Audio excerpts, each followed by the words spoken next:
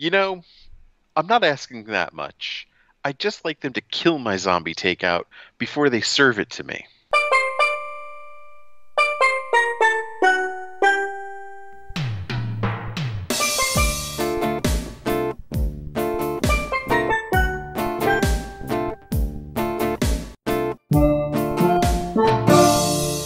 What's up? Welcome to episode 407 of Zombie Ticket, the B-Movie and Cult Movie Podcast. I'm John.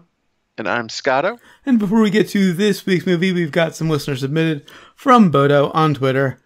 First, he tweeted, Titan A.E, great animation, great voice talent. Was not shocked it only made $38.6 million and cost $76 million to make.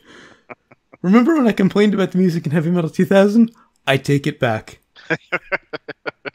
He also tweeted. I kind of thought it was weird that he criticized the music of Heavy Metal 2000. I thought that was one of its saving graces. Yeah, same. He also tweeted, maybe you guys can help me with these unanswered questions. What was man going to become? Mimes.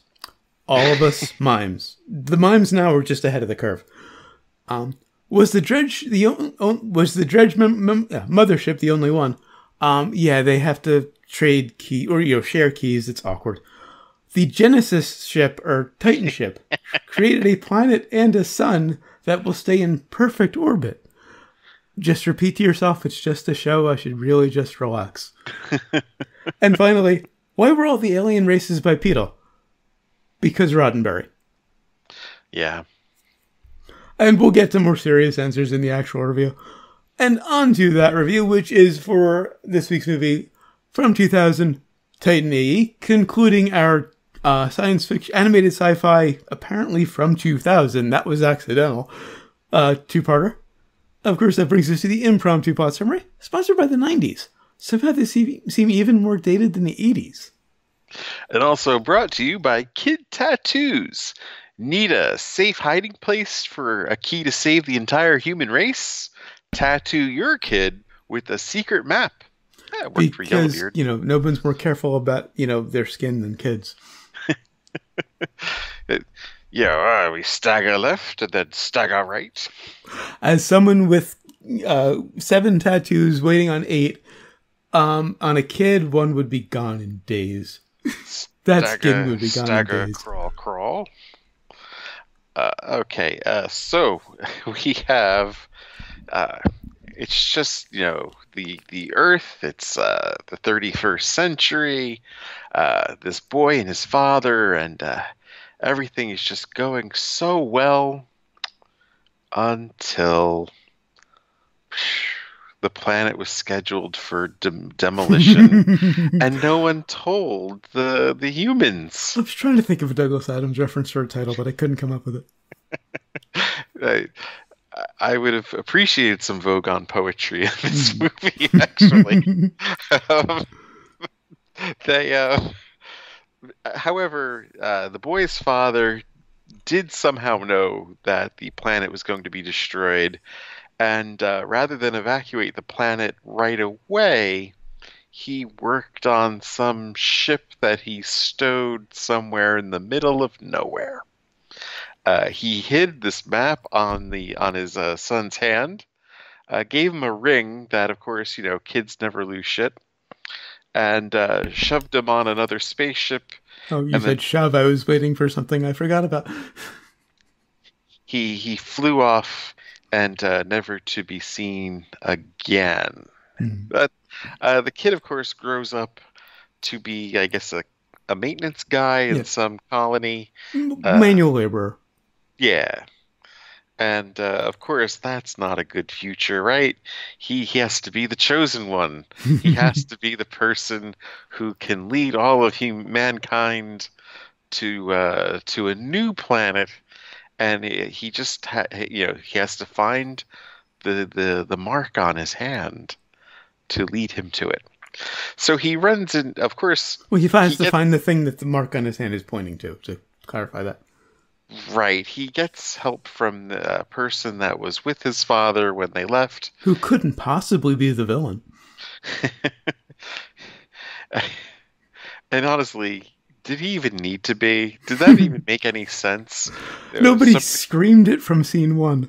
some of the crew knew it, but some didn't. It was so dumb. Mhm. But anyway, he he tells him about the map, this person that flew with his father and came back for some reason 15 years later. Like, why wouldn't he do this when he was a kid Yep. if he had It'd be much nefarious easier to control. purposes? Right, exactly. Um, they go on some they jump through some hoops from the MacGuffin because the MacGuffin doesn't just tell them right away where it's at. The MacGuffin tells them to go to some place to find out where the place is. Um, and Because they they need to fill an entire movie. Right, and so when they did this side quest, of course the dredges attacked there too, and they escape.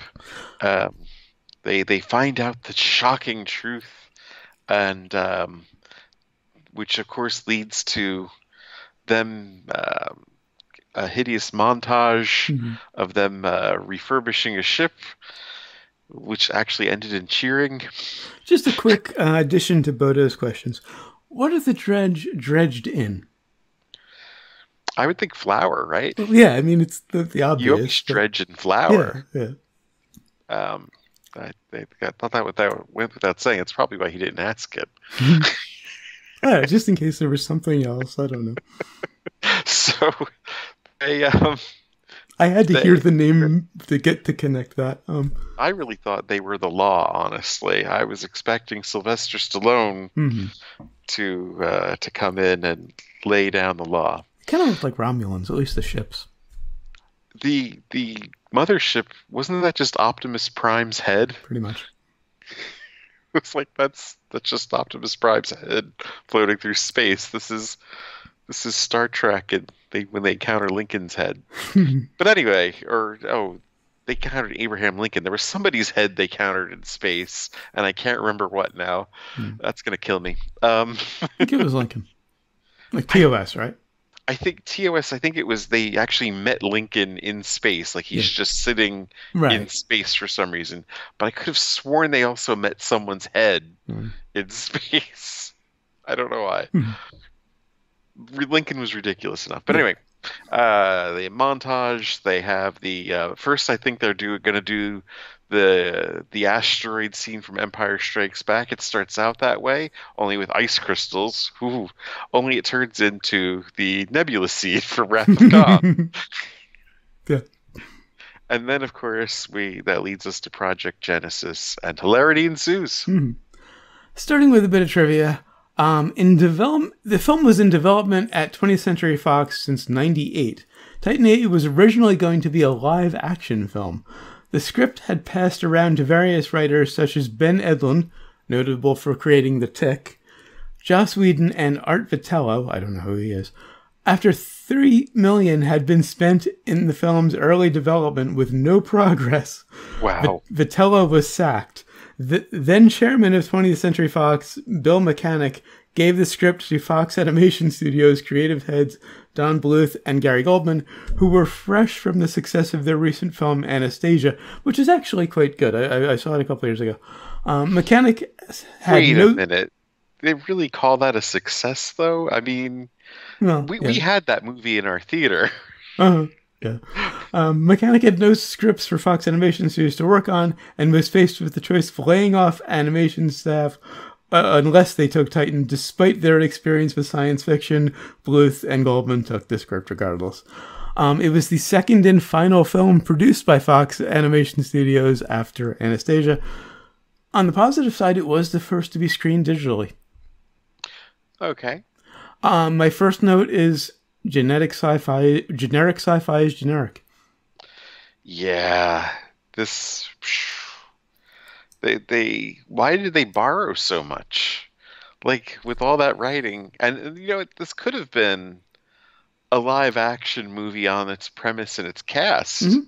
Yeah. But, wow, you can't. I guess maybe they were stealing that much eventually and they thought they could just get away with it if they were doing a cartoon. It's, the Family Guy principle. Although they'd have to pull off Akima's hair in live action, and honestly, that was the most interesting thing in the movie. mean, the animation is well done. Bud is Yes. right about that. I don't necessarily agree with him about the voice acting. It's cromulent. The voice, the cast in this is fucking ridiculous. But the voice acting is fine. I mean, Yeah. it's a very mainstream cast for the time. Matt Damon, Drew Barrymore, playing an Asian character. That doesn't age well. Leguizamo. Yeah, like Leguizamo is pretty much doing like this. Oh, you're talking about No, Drew Barrymore. Barrymore, Akima Kurimoto, I believe the last name is. It's never I said don't in the even film. I didn't even think I Japanese realized she character. was supposed to be Asian, but yeah, you're The right. name is very Japanese, so yeah, that doesn't age well. Bill Paxton Pullman, one of them. Pullman. Pullman, okay. Yeah. Tone Loc, Janine Garofalo. No one marks a movie as 90s more than Janine Garofalo. But yeah, good animation, cromulent voice acting. It begins very Douglas Adams with the destruction of the Earth. I mean, the cast is top notch, but you could tell they are so slumming it Oh and yeah, yeah, yeah. just collecting a paycheck. Mm-hmm. I Leguizamo is probably the most, and Brewer, Jim Brewer, As the cockroach chef, yeah. right? The chef at this station is a cockroach. I did get a kick out of that. But his voice is so like, I guess I don't think that was his actual voice. I think they were manipulating it, which Probably. is what's the point then? You know, Of hiring a name, yeah. get Jim Brewer who For can the do some poster, really 'cause- funny voices? Well, you get Jim Brewer for the poster because it was the 90s. It was 2000, and he was still very popular. And I mean, Leguizamo, he's pretty much playing Jar Jar Binks here. And if I don't have this in my notes, but from what I recall, it was like his first animation gig. Really? Yeah, I think it was one of Leguizamo's first animation gigs. And that voice eventually led to Ice Age. And this had more to an Asian tint to it, which Yeah. I thought was really weird too. Like, why have him do that? And None who of would this have thought? that made any sense? And who would have thought that a male lead named after a leafy green vegetable would turn out to be boring? His name is Cal. Which And this is around the same time as Good Will Hunting, so I mean, what the fuck? it's the scene in which Mallrats movie was it? Was it the third one? Strike Back, I think. Yeah, Jay and Silent Bob Strike Yeah, it was Back. Strange Silent Bob Strike Back. You do the art film, you do the money film, you do the art film, you do the money film. This was the money film. Now, the bigotry against humans in the future was an interesting angle. Woefully underexamined, but interesting. Yeah, kind of lazy, I thought. Well, Even they could have using done the term something interesting uppity with and that. stuff. Yeah. It could have been interesting if they had done anything with it other than establish, yes, humans are, the victims of bigotry in this future. We're looked And down then, on. and then, of course, you really don't want them to examine it because the answer in the end is for humans to just go someplace else and terraform it and start their own thing all You're right. over again. Fair point, fair point. So, I mean, no. Yeah. A separate but equal, if you will. Yeah, so fair no, point, fair let's point. not examine that. Yeah, further. okay. It means better that they did not get deeper into that. I'm saying if go deeper into that and take the movie in a different direction. True. But now on the positive side, the planet Shisharan, where the planet they have to go to figure out how to get where they're actually going, the place with all the humanoid bats, Yeah. did remind me of some areas of WoW, and this is 4 years before WoW, so probably an influence on it. Got to give it credit for that. Kind of reminded me of Space Ghost a little bit. Well, yeah, the dredge or the I forget what they were called, the aliens on that planet. Yeah, I forget what But yeah, they kind of were. were a bit Space Ghost. Did the other last movie have some Space Ghost animation too around the same time? Yeah, I mean, Space Ghost was very influential. They were. Now, I thought the outside of the dredge ship were very interesting, very kind of sleeker bird of prey. The insides were just fucking crystals and steel. Yeah. They loved their crystals in this movie. Yeah. Fucking crystals. And there's a scene in the dredge ship when they're in the mothership when the dredge leader is saying, jettison the girl, because Akima and Cal both get pulled in. Yeah. And we know the dredge is saying that because of the subtitles. Somehow Kel Somehow understands Kale it. knows it. Like Yes. he's reading the subtitles too. I was looking for the fish in his ear, honestly. Yeah, yeah. And I may have nodded off a bit when they were rescuing Akima. You actually missed one of the best parts of the movie, I think. The Okay. intelligent guard Oh, I did catch. Yeah, I kind of vaguely remember that part. The who guard's saw asking that him. They're coming. trying to, slip past the guard, assuming he's going to be stupid, and he asks a few too many questions. And he points out all the flaws in their story, Yeah, but yeah. of course, I mean, he winds up just getting Right. belted anyway. Uh-huh. I did like the Wake Angel scene. It was visually, it was interesting. Any scene there traveling through space and in space was great. Yeah. It was solid animation. Mhm. And then the second they landed on planets or showed interiors, As soon it as there was dialogue. it was a Hanna-Barbera cartoon. What the fuck are you guys doing? And as much as I expected Corso's, I keep on to call him Kelso. As much as I expected Corso's heel turn, it still seemed abrupt. Well, yeah, and like I said, did it really make any sense? Was it even necessary to have? Like, isn't it enough for mankind to be fighting for its very existence? And And then- since he is human, and since you suspect him from scene one, it would have been better if he didn't turn. If Preed, his first mate, just turned. yeah, we didn't mention Nathan Lane, did we? No, of course, his first mate is an alien named Preed, played by Nathan Lane.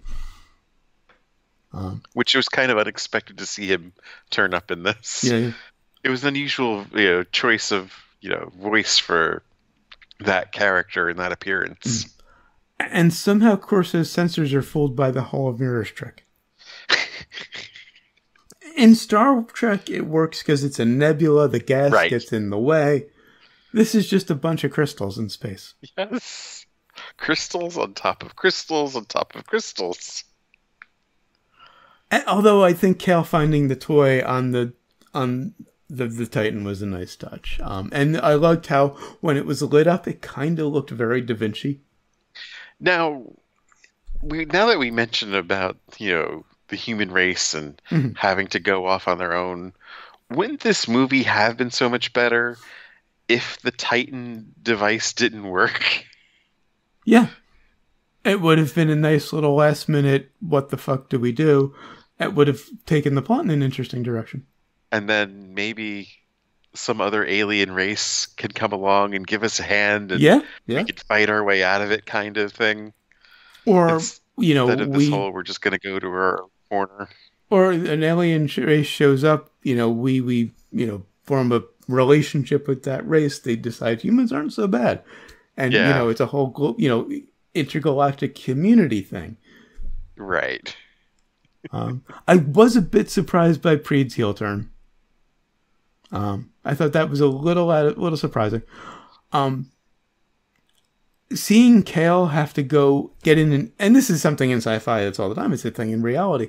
Having to get into an EV suit to go outside of the ship was a fucking mood these days. Where can I get one of those? And also, who's your daddy? Groon's your daddy still cracks me up. I did get a kick out of that line. You leave it to Leguizamo. Yeah, yeah. Of course. Come on. How about him surviving that blast? Well, of course, because somebody has to come back and be the savior at the last But minute, at and it's the least guy have you it- think is already dead. At least have them draw it where it's clear that he's throwing it somewhere or putting it in something. He just goes down a hall, blows up, and then Yeah, there he is, like, under a door. it's like, how would his body be in one piece even? It's a cartoon. Wouldn't it have been better if, like, he just ate it? It blew up inside of him. And Well, just that's like, what you think. You're expected to think he's dead. But who did? Well, yeah. Once Also, you didn't see that his body wasn't blown to bits, you knew he was alive then. yeah. Amongst other things, we saw coming a mile away, Corso's sacrifice. Yeah. I mean, that's just cliche. I did like that they showed the Titan pulling in all of the particles, all the elements to build the planet. It was a nice little Yeah. scientific touch. And to Bodo's point, I mean, obviously, how did it, to Bodo's point about the star, where the fuck did that come from? How did it establish an orbit? Blah, blah, blah. But also to his point about the dredge, and that was that their only mothership, it implies that all of the dredge, every dredge, was killed in that battle. Wow.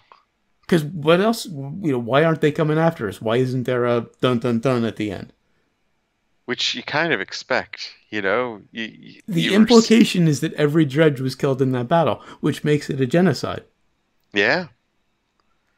Well, I guess that's what it was. It was genocide against genocide, unless they had some It's true. sort They were of, trying to genocide us. So unless they had some sort of oracle that told them that we were going to commit genocide on them, unbeknownst that their attempt to commit genocide on us caused their own genocide. yeah, I just think that we were just going to be too powerful for them to control, and eventually there was going to be a thing. And once we went out far enough, and they just weren't going to win if we developed much further. It's a genocide inception.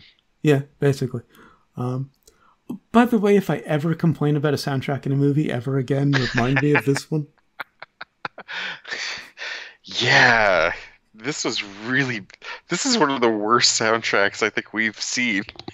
Although we dodged a bullet because the trailer has Higher by Creed. It's pretty much the only sound in the trailer until Mr. Voice comes in later. That would have been an improvement, actually, over what they've got here. I mean, think of how on the nose some of these songs were. Yeah. It's My Time to Fly. That song, I actually do like that song. I liked it back in the day. It's still kind of nostalgic for me. Yeah, but where they were playing it, the scene they were playing it over. The lyrics are specifically about the movie. Right. It was written for the movie, about the movie. That's what I was afraid of. Just, so, it's all on the nose. But musically, I kind of like it. And that wasn't the only example of that. There were a few other songs where it was just like on the nose lyrics for the. There's a lot of this movie where I was expecting to find Scooby Doo and the gang to because it was just very Hanna-Barbara. Oh yeah, yeah. And I remember when those chase songs that they would have that were just like terrible, terrible music that they just did for the show that were kind of knockoffs. I did expect that percussion instrument that, when you see them running in air. Oh, yeah. I was surprised they didn't use that on a sequel and remix. And then the score, the non-soundtrack songs, the score was like a 1980s film. I mean, it was pretty much... Wasn't paying attention to the score. It was pretty much like a Star Trek, Star Wars score. And they even used like the whale song to do like the place cards. It was Voyage Home. It just, wow. Yeah. Sequels and remakes, I would say fuck no. A video game adaptation by Blitz Games was planned to be released for the PlayStation and PC in the fall of 2000 in North America, following the film's summer release. Development on both platforms had begun in March 1999 under the film's original title, Planet Ice. And an early playable version was showcased at the 2000 E3. In July 2000, a spokesman for the game publisher Fox Interactive announced that development on the title had been halted largely due to the film's poor box office performance, which was, quote, only one of many different factors that led to its cancellation. I mean, this deserved to kill that animation studio. Like, that they would produce this with all this money. Like, let's compare now. Now we're comparing this to Heavy Metal 2000, which I wasn't all that keen on. Right. But my God, they probably had about the 10th of the budget of this. Yes. And Michael Ironsides was a big get for them at Julie Strain. And I'll interrupt my sequels and remakes for a minute. I will admit, on a quality level, on an objective quality level, they're not that different. The only difference is Heavy Metal 2000 is a lot more fun. Right. I think, like, if you had this cast and animation for Heavy Metal 2000, I think it would have been a much better movie. It would have been amazing. I only recommended Heavy Metal 2000 because it's ridiculous and fun. In terms of its overall quality, it's kind of crap. This has a lot more money. Its overall quality isn't much better. Visually, yes, but beyond that, no. And it's It, no fun. yeah, this is watching a rerun pretty much. Yeah, yeah. More sequels and remakes. To tie in with the film, two prequel novels by Kevin J. Anderson and Rebecca Moesta were released in February of 2000 by Ace Books, the same day as the official novelization of the film. A Dark Horse comic series focusing on the character Sam was also released. I don't remember Sam. Yeah.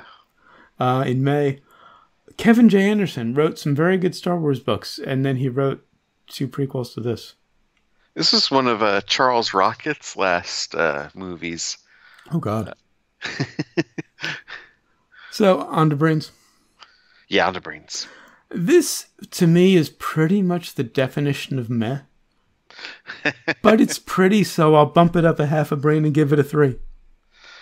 Nah, I I can't even give it 2, honestly. I'll go with 1.5 Okay. because you can't lift that much. I mean, heavy metal lifted some things here and there. Mhm. Things were an influence and more Heavy of a Metal did it with a homage. wink.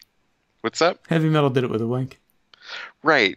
This, I mean, they were taking lines from Star Wars, like, Yeah, will it help if I get outside and yeah, push? directly. And then the scene where they were attacking Titan, it was just pretty much the Death Star attack scene, only with the good guys being inside the space station and the bad guys attacking. Hmm.